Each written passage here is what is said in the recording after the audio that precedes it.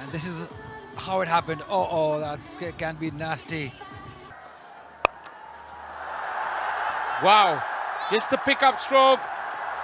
Mehran couldn't get to the ball.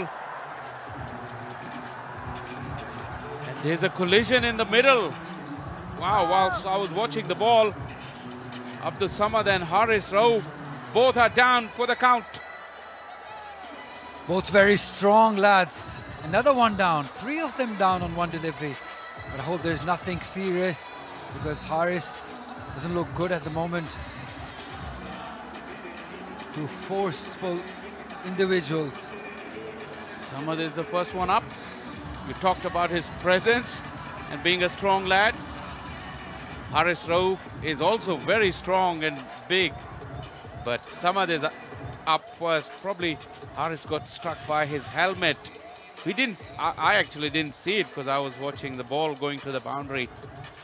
We may come back and have a look at it. That's how it happens. What a shot that was. It was not that shot. Just a jab by Samad. Placed it beautifully. He was just looking at the ball maybe all the time. And this is how it happened. Oh, that can be nasty.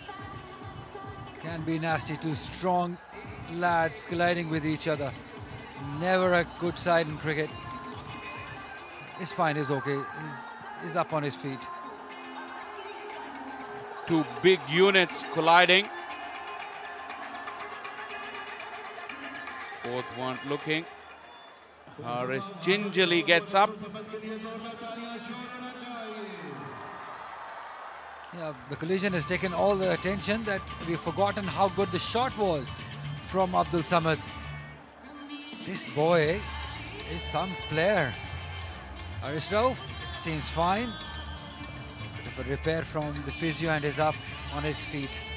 It's a good news. And him too, lots of similarities, strong lads. But what a shot, Faisal. Remember, Rauf is express. He just got inside the line and a short arm jab. Not much of a follow through, just the strong forearms.